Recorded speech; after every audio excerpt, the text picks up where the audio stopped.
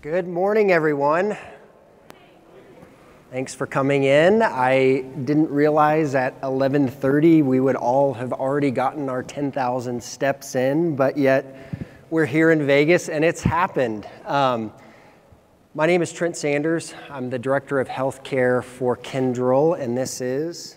I'm Steve Malmy. I work in our worldwide public sector health team at AWS. People say we're two brothers from another mother, but we are really excited to be here with you today to talk about something that we are extremely passionate about. So today's session, and we've got an hour, and we intend to sort of walk through some materials, and we've got a live mic, and would really like to make this interactive to knowing how personal this is for many of you as healthcare institutions and sort of what this journey looks like. But we're going to talk about a practical approach to moving the EHR to AWS. So let's get started. 2 years ago, we all got into retreat mode.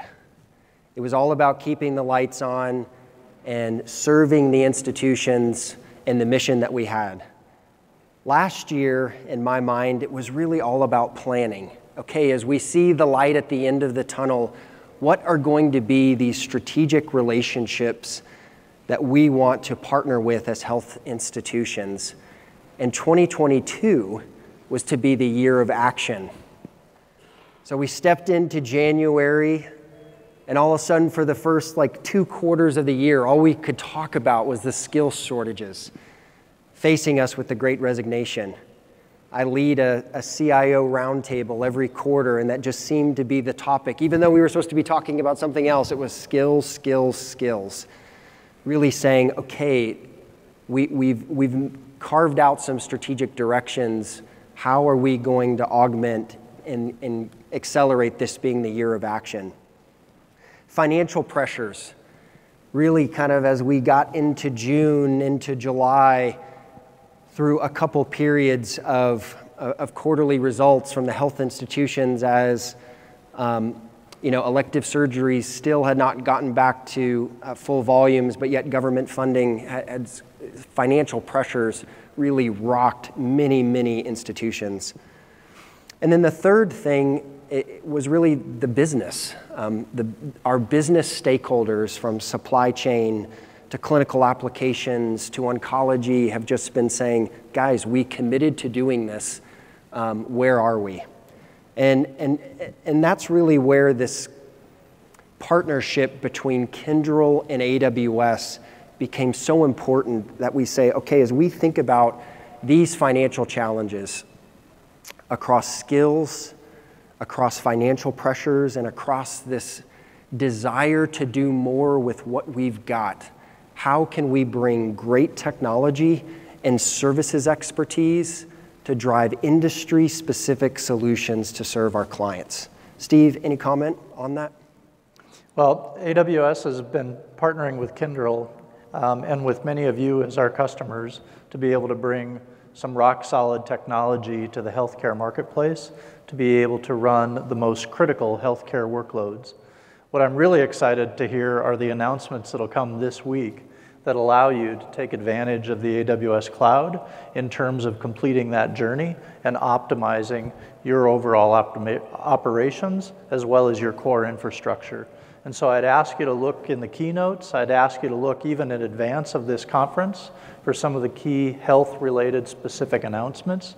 So things like Health Lake Imaging, already announced, already being demonstrated by a number of our partners at RSNA this week, simultaneous with reInvent. Same thing is true for Health Lake Analytics. So you can do multimodal data query and analytics across any kind of data in healthcare and do that as one singular query as opposed to disjointed queries across different data sources. Again, that's already announced. And we've got a couple of upcoming announcements that Adam will highlight, and so look forward to that in his keynote. So it's really important that we get grounded in the mission. I think where we serve in healthcare, it is essential to be grounded in the fundamental mission. And so we've taken that as a services provider with technology kind of around these specific transformational programs to really kind of start to visualize, all right, well, what is a practical approach to accelerating this transformation? But before we jump into that, I just want to talk a little bit about who is Kyndryl. So Kyndryl is a company that is only a year old, but we're 90,000 people strong. We have been serving over the last 30 years the backbone of not only the healthcare institution across payer, provider, but many different industries. People look to us to help them run their mission-critical workloads. We are the one in the trenches, on the ground, managing EHRs, which we've been doing, for example, for Epic for over 12 years. And it's about how you take institutional knowledge, understanding, again, the mission of healthcare to really start tackling these problems. And the problem that we've seen as a services provider is really, how do you target the mission critical? How do you go after an Epic or a Cerner or a Meditech? I mean, it's just like such a big animal. It's a proprietary system. It's got so many integrations inside and out. Where do we even start? But, and there is a huge but, if we can figure this out, this is our one opportunity to actually jettison this data center in our hospital basement. And like, what a relief that would bring, and where would the possibilities go if we could actually execute on that? That's the mission of what we do in Kyndryl, is to say, how do we take a complex problem, a complex workload, aligning great technology in AWS, and really come together in a cohesive solution through the design, the migration, and ultimately the management and continuous progress through that application lifecycle. You can see from the partners that are the clients that we're so privileged to serve, many of which Kyndryl and AWS are having joint conversations and thinking, how do we bring this message together so that it's not one point of view, but yet a point of view really aligned on a mission and focus. And so why are we, Kyndryl, obsessed with AWS? Steve, I'll let you walk us through the next chart. Absolutely. Actually, to take off from where Trent left off, one of the things that you hear in our leadership principles is a principle of invent and simplify. And this slide actually in this program that we're talking about here that we've just launched is a really good example of that. So I'm blessed with the opportunity to be able to meet with partners, to be able to meet with customers in healthcare, literally the world over. And after being hit upside the head a few hundred times with the same comments, it finally dawned on us that we should invent and simplify a great approach to be able to onboard simply into the cloud. And what we heard over and over from many healthcare customers and from partners is that, what do we need to be able to step from where we are today into the cloud? And so there's a simple formula that we kind of concocted based upon the feedback from all of you. And that is, first of all, regardless of what country I'm in, I need to be able to have an environment in the cloud that is compliant, follows local policies and regulations, so it's an industry-certified landing zone, with somebody other than AWS actually saying, yep, check, that's certified. And it runs in Switzerland, or the Netherlands, or North America, US or Canada. And so in each one of those countries, having that exact kind of compliance formula completely packaged and ready to go. Number two, my staff. In most cases, my staff as a healthcare provider is not cloud proficient. And so they haven't spent a lot of time training and coming up the educational ramp. And so we need some really clear training by role and responsibility. So what is my database administrator versus my network administrator versus my security and compliance officer? How are they trained and operating in the cloud? And then finally, to pull all those together, I need something to actually land in that environment so I can get my fingers dirty and actually understand how all this works together. That's exactly what you see on this slide, and it's exactly what Kyndryl is actually prepared to provide for you and with you, is an industry landing zone, healthcare industry landing zone. So industry compliant environments with training, with a workload, and we typically see simple workloads some disaster recovery or training workloads, some administrative healthcare applications that you can simply move into the cloud and then just get used to the ongoing operation and administration of those systems. And so this can typically take place over a 4 to 8 week period and gives you a really good leg up in terms of an on-ramp into that overall cloud infrastructure and operation.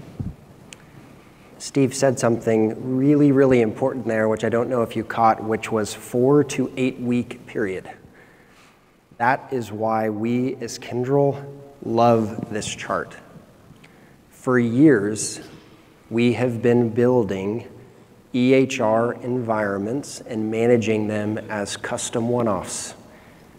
In hundreds of institutions, it's built this way to this application specifications.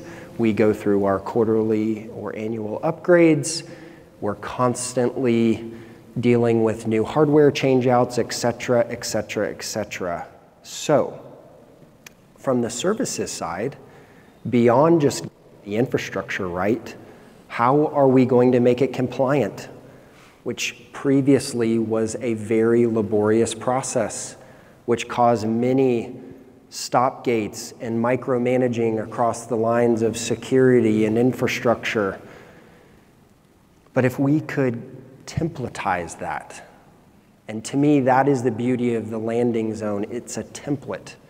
It's a framework to be able to standardize, eliminate one-offs going forward across a mission-critical workload like Epic that says, out of the box, it's HIPAA and HITRUST certified. We've already got the training plan built for each of your role types and personas within your organization for how they can best take advantage of this journey. And the third is, again, it's an infrastructure as code template. We can deploy an Epic template in an hour. An hour. That's insane. And oh, by the way, that template for production, as an example, is spread across 3 availability zones. Each of those availability zones is spread across 3 data centers. So again, I'm going to walk that back. In an hour, we can deploy a mission-critical workload spread across 9 different data centers. Can you only imagine the complexity of creating that in your own on-premise environment? And for us as a services provider, the opportunities that it brings when we can sort of step out of the bounds of this back office blocking and tackling of here's the, 52-point checklist for HIPAA, and here's the third party we've got to go get for HITRUST, and here's the very expensive one-off training plan, and oh, by the way, the 6 months it's going to take us to build this, 4 to 8 weeks, compresses the timeline to efficiency. It makes it much more real for our customers to really begin shaping the value.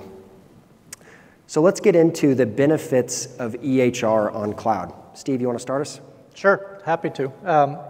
What we see time and again is that the cloud provides you with some very fundamental advantages in terms of running healthcare workloads. So we talk in this slide about EHR on AWS, but the story is really much broader than that. It's really healthcare in the cloud. Who's the cloud that runs healthcare? And that's our objective. That's just number one, super clear for us. So to be the cloud that runs healthcare, we first of all, we admit that we don't have all of the assets that are necessary to do that. And so there's key partnerships like Kyndryl. There's key partnerships across the EHR space. So we work with 12 of the 18 leading EHR providers of the world. We work directly with 8 of the 12 leading medical imaging companies of the world. We work with the leading and are the sole provider to the top genomics company of the world. And so bringing that kind of an ecosystem together is super critical for all of you because we understand that healthcare isn't run by EHRs alone. It's run by hundreds of different systems that all interconnect, interoperate, and support the care delivery process for every individual patient. And so that's a big part of this. In addition to that, when you operate in the cloud, you get some fundamental assets and benefits. So things like improved security, improved monitoring and management. So that industry landing zone that we talked about, that industry landing zone, when you set it up and it complies with all the local regulations and policies, you also set up something called Control Tower and CloudWatch. And what those systems do is actually make absolutely sure that that environment stays compliant with all of the local regulations. So if somebody goes in and flips off the encryption bit on your environment, the flags go off and everybody gets alerted that, hey, something's out of compliance, please go fix this. And so those kinds of simple examples of how you can differentiate and more efficiently operate in the cloud, we call out many of those here on the slide, and we're happy to dive deep with each of you to talk about your specific environment and how we can enable that. Yeah, just to follow back and go forward just for 1 second. When we talk about the cloud workload picture, that is essentially exactly what you're seeing here. This is what the template looks like. AWS has put incredible investments and has scaled substantially over the last couple years in their ability to accelerate the performance requirements needed for the key EHRs out there, specifically Epic for reference. And just to give you like a frame of reference of the type of scale we're talking about, 2 years ago, AWS could support roughly maybe 25% of the Epic installs out there. Today, they can support up to 90% of the Epic installs. And remind me again the number of grevs that are supported today? Today, it's 26 million. 26 million. But the scale of that growth over a 2-year period has just been dramatic. And I think that's what's exciting for an organization like us, which is, okay, we've established this template. This template is secure by design. It's got pre-built networking fabric, sort of purpose-built for integration for your 50 to 100 interwoven applications around it, so that we truly can start thinking about the EHR as the landing zone. The EHR, in my opinion, is the landing zone. It is not the means to the end.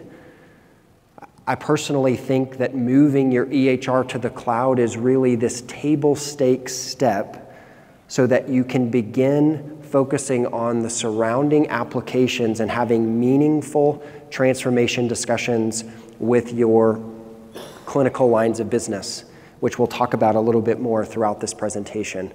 But again, if you think about the benefits, is this pre-built template and a model that is now set to scale, but supported on the back of AWS, which drives a level of R&D that a company like myself can only dream of.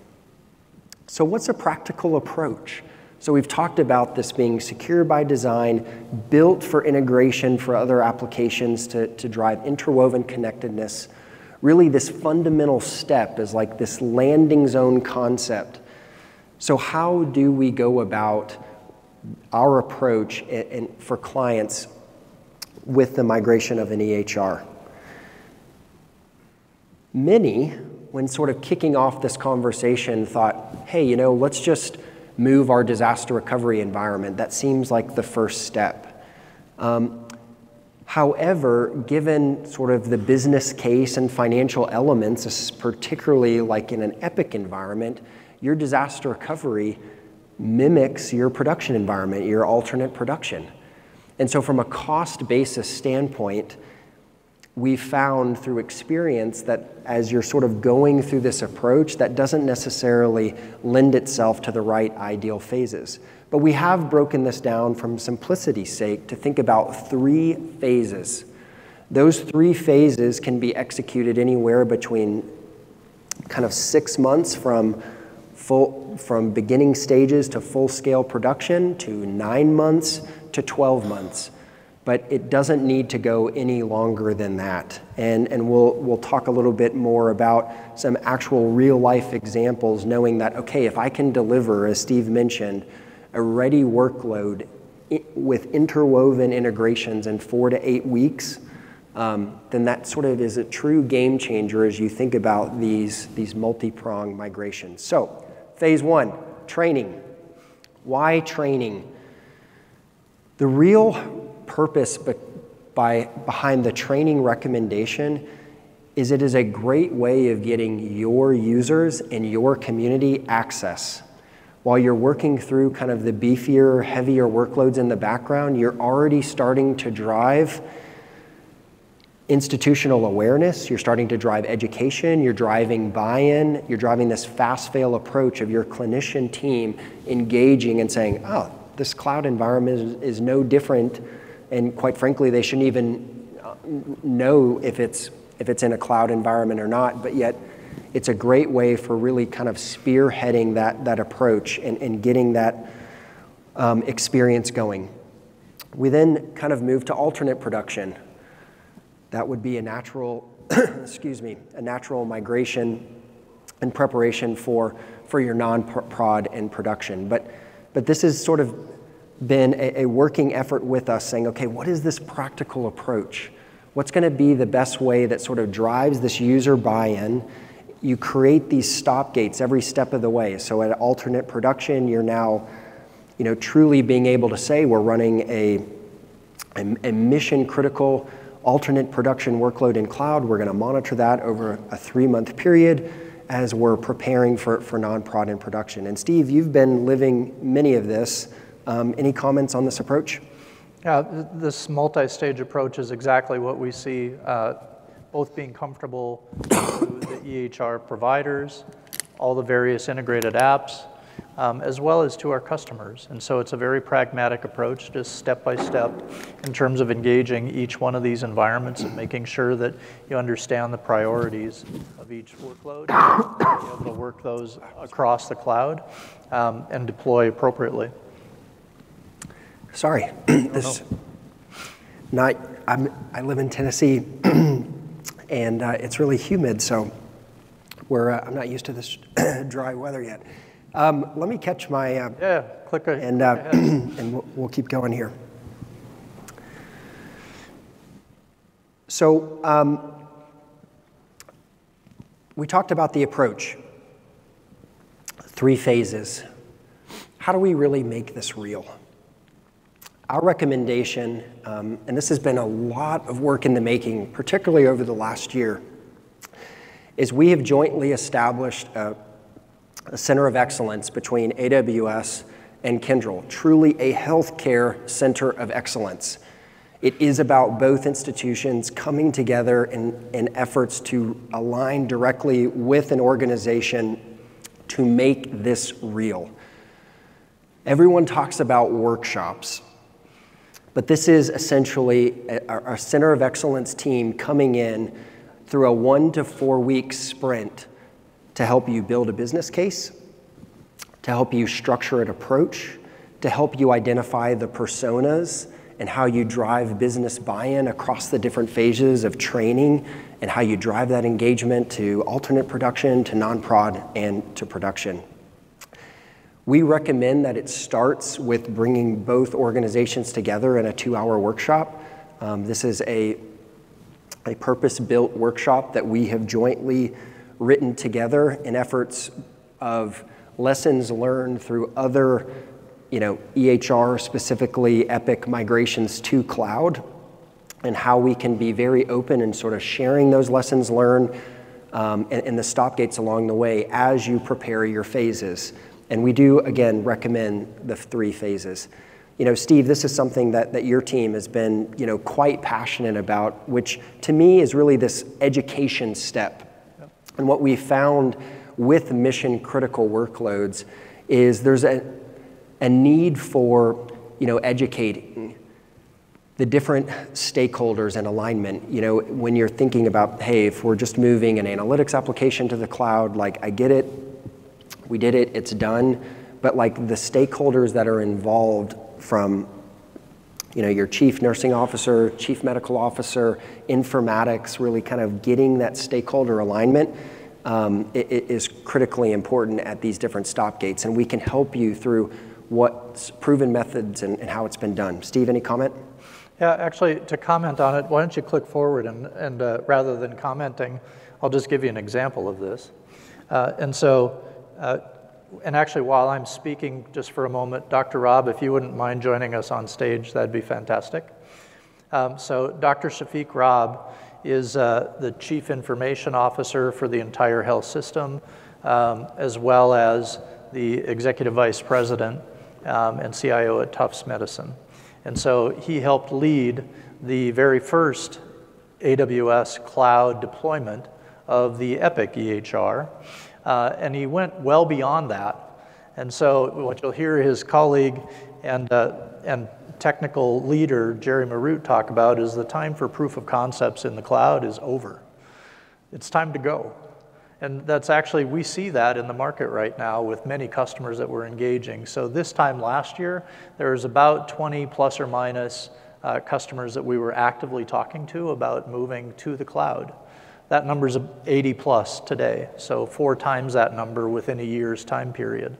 And what we see is very much a reflection of what Shafiq and his team have been able to deliver at Tufts Medicine in terms of not just moving a couple of workloads, but actually looking at re-envisioning how the EHR and how the entire healthcare ecosystem needs to operate in a cloud environment and can take advantage of all the new technologies and capabilities that are available in that environment. And so Shafiq, if you wouldn't mind just highlighting your story for us, that'd be fantastic. First of all, I didn't know I was going to speak. They offered me a jacket thank you for, and I don't work for AWS, I don't work for Kyndryl, I work for the United States of America. So, healthcare, everybody talks and everybody talks nonsense. Healthcare is behind, technology is behind, and they all forget that when COVID hit, everybody came to the hospital, and healthcare came through for them. When it comes to giving money, they all forgot about healthcare. So this was my complaint that I had to take it out of my heart. Those of you who know me, you can Google me. Those of you who don't know me, you can Google me. My name is Shafiq, last name is Rob, R-A-B. All my life, I've been trying to do something to pay my debt to this great country, but I can walk free and do things. America is a land of possibilities. And we do things with innovation, do things with something in our heart. The heart is to serve the patient and the community and the doctors and other people. Technology was not mature. Technology became mature slowly and gradually. Interoperability is still there to be maturing. So when we talked to AWS, we had to choose between cloud providers.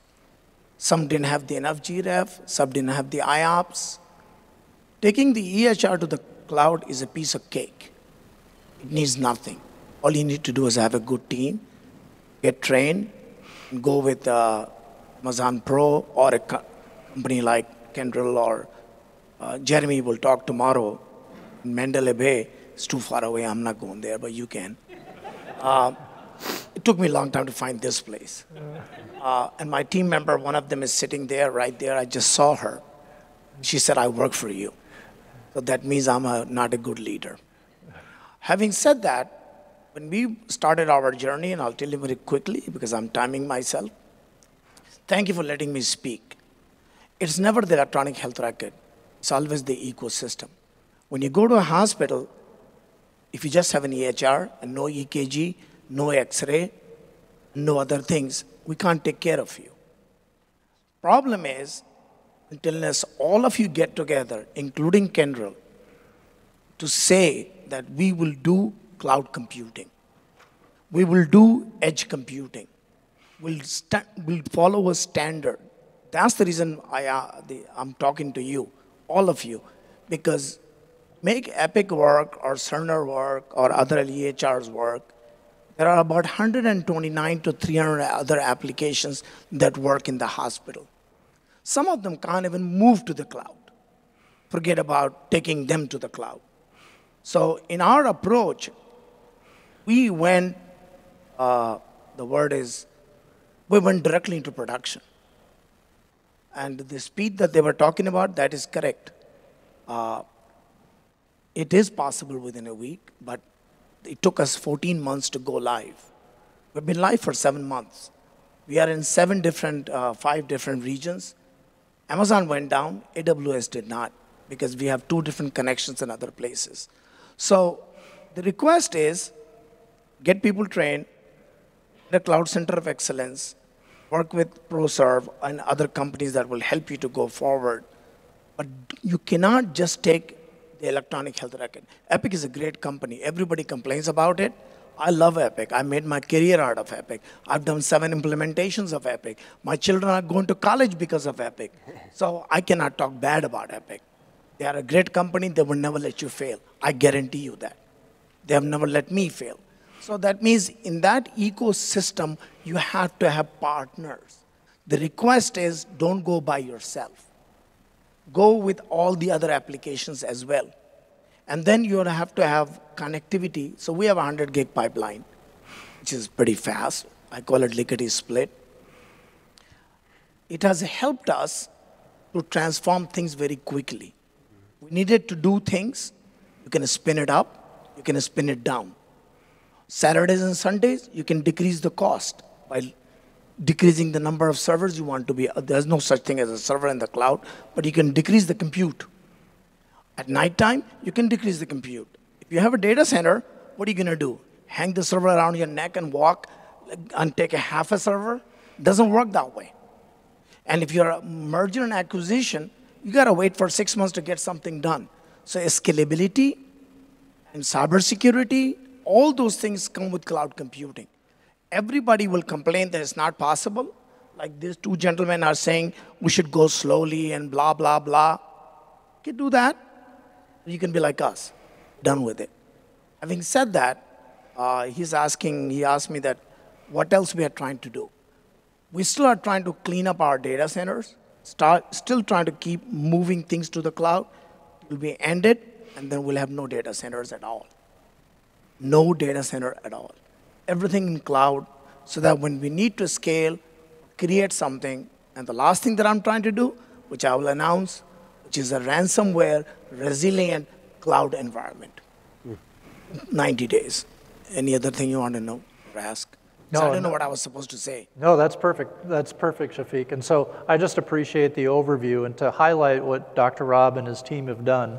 You know, they went from 6 different EHRs to a singular instance of Epic. So I just have to correct it. 28 different electronic health records, not 6. Because we also did our community physicians, we also converted them into electronic health record. So I'm 5 feet 4 inches tall, but I do have a heart. And I will take on, because don't forget the American resolve. We will take you on. We will make healthcare better. It will get there what it has to, because the pain will not be relieved. I met a young lady yesterday, she's opened up a company known as Wander.health. What she's trying to do, all over the world, she's trying to get all the different hospitals. So when you go visit Portugal and you get sick, you have no clue where to go, right? So how do you transfer the data from one place to the other place? You can't, unless you are a FHIR standard. So I'm also a proponent of FHIR. If not, look me up. I'm the founding board member of DaVinci. So all those things that we do here is to make sure interoperability happens, cloud computing happens, so that you can do logarithms in the cloud and have the benefit at the edge. It's kind of very, very important. But this can only happen. I'm going to say it only one time, and if anybody's quoting me, please don't spread that to anybody. It's all about money at the end. So be smart about your ROI, because you have to convince your CFO, you have to convince your lawyers and other people. And one plug for AWS, they didn't pay for me, but Steve did put this meeting in my calendar, so that's why I'm here. But I gotta tell you something about AWS. AWS will be with you all the way. Yeah. They are a good company, they help me, and I have to thank you and your company for that. They're good people, man. Yep, thank you, Shafiq. Thank you for letting me share the stage with you. Thank you. Yeah, absolutely. So just hang up for one more second. Just one final question, and really appreciate that. But you talked a little bit about the approach. I mean, Tufts Medicine went all in, not just with the EHR, but essentially, I believe it was around 50 or more applications that you took along with it, and there's still more work left to be done. But, you know, for the clinician teams or hospital teams in this room today, you know, knowing what you know now, and, you know, you help sort of guide and shape how we would think advising other clients sort of in this practical approach, what would be some lesson learned that you would have for this audience as they get ahead of this and thinking about this, this transformation? I'm going to tell you, I had no clue how many applications I had. And nobody even told me. Like, I found 3 of them last week. This is how healthcare works. Some of them under the desk, some by their propriety, whether it's a cardiology department, radiology department, and some had their own network as well. So try to find that out, what you have. Second thing that I learned is that IT is not the boss of people. People are the boss of IT. What that means is that if you're trying to get rid of a software and you're trying to shut it down, make sure that the operational leaders are actually the one who are asking to shut it down. Or you may not have a good job, or you may not have a job. Third thing that I learned, that as we are doing these things, and we are trying to do app rationalization, which everybody talks about, put the onus on the operational leader to call the vendor and tell the following, so they become your ally. If you are not on the latest version, like, you know, we still have biomedical equipment that use Windows 7 and Windows 95. I'm sorry, Windows XP, which expired like 900 years ago. And there's a cybersecurity risk, and nobody cares. So what we learn is that if the operational people are with you, then you become more strong. And you can actually effectively make a change. Well, what you ask about, what I learned is that you really have to work with your clinicians too, because here is the perception. Every time something happens, they'll say, because it's in the cloud. It's no different being in the cloud or in your basement or in a data center. It's just the access to it, right? So, I mean, this is a different company. I don't know I should talk about it or not. But I was with Apple, and we were talking about Mac. Then you saw the announcement, right? And Epic was there who supported us. We said we want to use Mac, and we're going to directly do it, and don't worry about the hyperdrive. So industry changes when you actually explain to people things. So don't forget your clinical leaders, don't forget your administrators, and actually explain to them what you're trying to do. And don't say we are going to the cloud, because everybody gets afraid of the cloud. We had to move 40 million faxes. Believe me, we had faxes. We still use fax. Everybody does. It'll never end. Most probably it'll end by my grandchildren. But we could not move those documents. We went to the vendor, and vendor said that it'll take them 7 months. We just scaled in AWS. We were done in 92 hours. So that, and then we shut it down. So the power of cloud, and then something happened and there was a glitch. The entire AWS system that we had for the cloud went down, came back up in less than a second. Nobody even knew that we went down and came back up. So that speed, that ability can happen only when you're on the cloud. Otherwise, it does not. Let me tell you one more thing which we learned is that you don't have to have a Wi-Fi, and you don't have to have a T1 line or a 100 gig line. You can use your cell phone to connect to the cloud, like you do for Amazon, which most of you did. You can't do that in your data center because you will have to have a VPN. I hate VPN because the maximum speed of VPN is 1.5 megabyte. That's it. Do TLS. So you can go to real natural speed. I didn't know that. I learned that because a lot of still industries still use VPN. So you gotta talk to the the technical people. And the last thing that I'm going to tell you for you, if you want to do this as a business and AWS, please try to finish the negotiation as fast as you can, because people change. The CTO left, the CEO left. Then you have to start the conversation all over again. And it takes 3 to 4 months. There's a big company, GE. We had to redo that. And finally, GE is in the cloud with us. So we took 129 applications to the cloud because they're your partners. That's why I'm addressing everybody in the room. Without all of you banding together, healthcare is not going to work, ever, period. People just think that since I did it, I did the DPC, I did the Blue Button API, so I should start bragging I'm very smart and very good and handsome and good looking. It's meaning crap. It means nothing till we all of us are together. Only then healthcare becomes efficient, because the ultimate game plan is not going to the cloud, it's the data. The insights, the wisdom, the longitudinal care, that can only happen. Like, think about it, and I'll take 1 minute. I'm sorry to interrupt and take your time. Like, nobody takes care of you if you go to a person, hey, this is my 20 years of health record. What should I do for the next 10 years? No doctor has that clue. Yet, you have to live for the next 10 years. And you have no idea. You're just playing Russian roulette, eating cheeseburgers or whatever you like. And then people are having difficulty. You see a normal person running, and a person like me not running, and I don't die and the person dies. Because the healthy guy died. Oh, what happened, man? How did he die? He's a marathon runner. Well, Shafiq, who's not at all like a healthy person, still living, right? So there is a longitudinal story, both image-wise, EKG-wise, EHR-wise. That insight will never be possible unless you are in a computing environment where you can run those reports, that you can give that insight. That's why you have to go to the cloud, not because I'm saying so. And I had to be the first because we had the phenomenal team at Tufts, right? We did it ourselves. And how do we do it?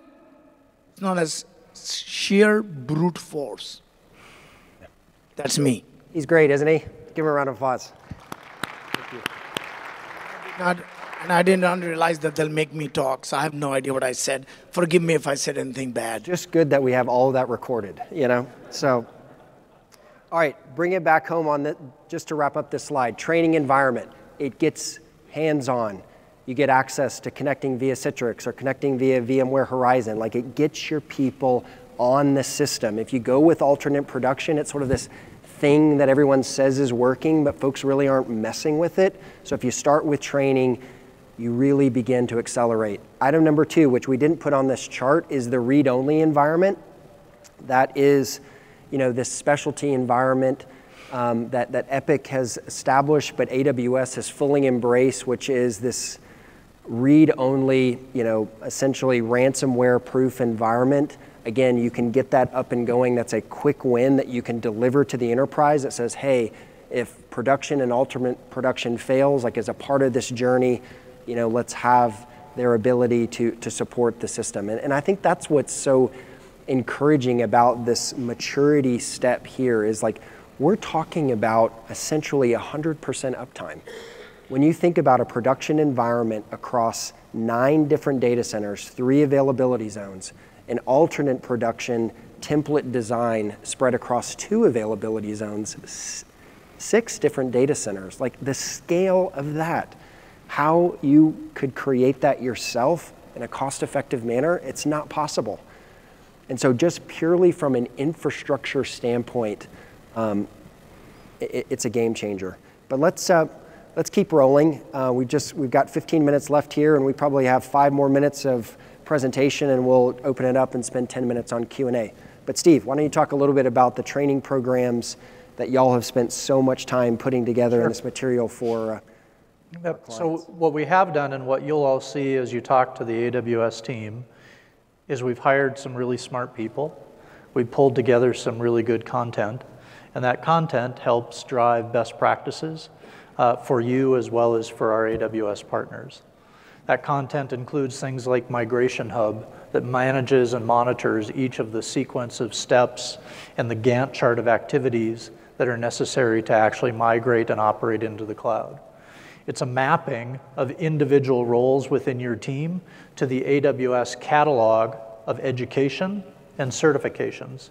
And so that you have a role-by-role training plan, regardless of what operating environment you're going to move to the cloud. Regardless of what operating environment you're going to move to the cloud. We've also got a best practice framework for deployment scenarios. And so Trent's already talked about the sequence of steps and the priority of those steps as we migrate from an on-prem to a cloud operating environment. And so each one of these is designed as a best practice so that you can pick them up and reuse them time and again to make sure that you're doing and proceeding along the best path possible. Now, this is true for EHR. It also is true for the entire ecosystem. Yeah, that's really well said. And we talked at the beginning of the presentation about the idea of templates and this architecture that's like truly purpose-built. These architectures are published.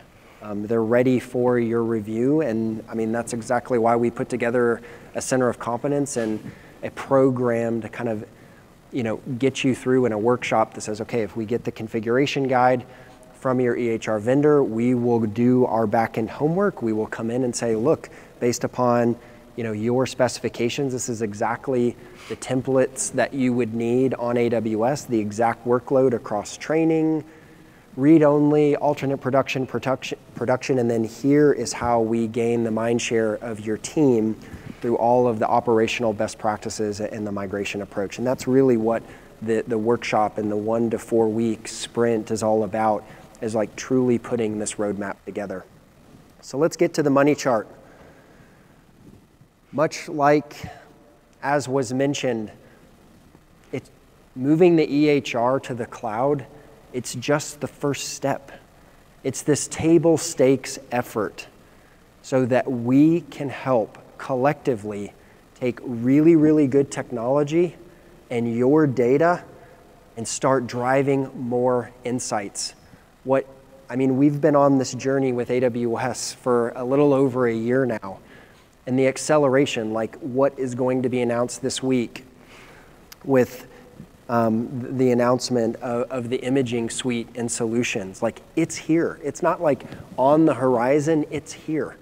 So that when you move your EHR to the cloud and you take that mission critical step, which, oh, by the way, has already been templatized for you in a secure, trusted, and certified manner, but it lays the foundation so that you can now take these surrounding applications either in bulk or one at a time of really trying to accelerate your use cases and serving the business. Steve?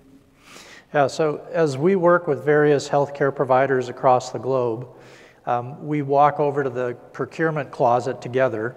We turn the knob, open the door, and out spills 3 decades of unabated procurement that was never rationalized over that time period. And so looking at that whole collection of applications spread out across the floor, what we've defined is a really good approach, a systematic approach to reviewing and assessing all of those applications. And so we look at those applications and we first do a mapping of how those apps integrate to critical clinical workflows.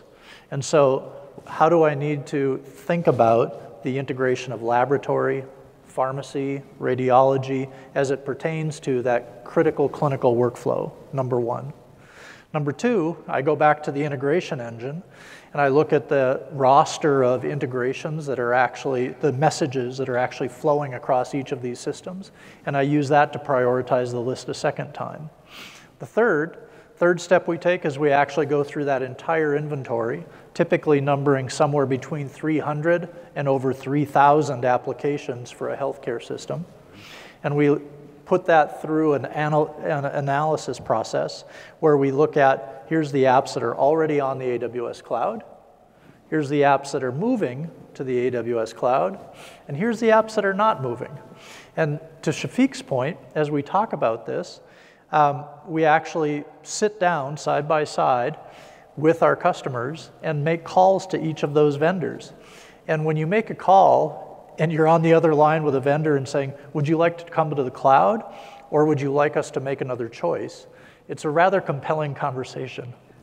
And so it really spurs things along, and what we see is a fantastic ecosystem of the most popular healthcare applications migrating to the cloud and enabling this kind of integrated ecosystem experience. And so that's the journey that we're on right now. About 50% of the customers that we talk to, about 50% decide to take the entire portfolio to the cloud, along with the EHR as a first step. The other 50% prefer to do workload by workload and do things like cloud read-only or training environments as basically a warm-up lap before they take additional steps to the cloud with other workloads. So just to summarize, we hope in this presentation today you've gotten to see from a services organization that does this every day and partnering with a technology company, tackling a mission-critical workload, really defining an approach, a logical path to say, how do we go about tackling this problem, but then ultimately understanding the end game. And the end game not being just, it's about moving the EHR to cloud. The end game is this. It's so that you, as an IT organization or as a health institution representing the business, can talk about value-based care. And it really does start by saying, okay, as Steve just mentioned, the application assessment that they do for you. I'll give you an example because we're jointly doing this with a customer next week in the Northeast. Clearly, they have an affinity for needing to move to the cloud to drive business transformation. But what's come out of this assessment is essentially a process that says, okay, by taking this critical step and moving this EHR to the cloud and looking at all of your applications from N4 to change to et cetera, et cetera, et cetera. Here is sort of this path, and here are the Amazon pre-made consumable services around AI, ML, or fast pass around supply chain, et cetera, that really kind of help you with this application retirement or simplification process that begins this quick win and really allowing you to have a much different conversation with your business stakeholders in driving this. With that, we've got a minute left, and team, we really appreciate y'all being here today. At 1 o'clock, there's going to be a specific healthcare industry lounge for all of us to congregate and get to know one another a little bit more.